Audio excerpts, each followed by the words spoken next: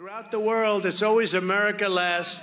Everyone in Washington is obsessing over how to protect Ukraine's border. But the most important border in the world right now for us is not Ukraine's border, it's America's border, and we do nothing about it but let people come in and we have no idea who they are. The first duty of the American president is to defend the American border. Before our leaders talk about invasions of other countries, they need to stop the invasion of this country. It's being invaded.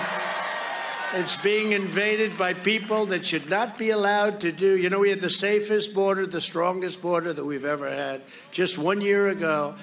And before Joe Biden sent any troops to defend a border in Eastern Europe, he should be sending troops to defend our border right here in Texas.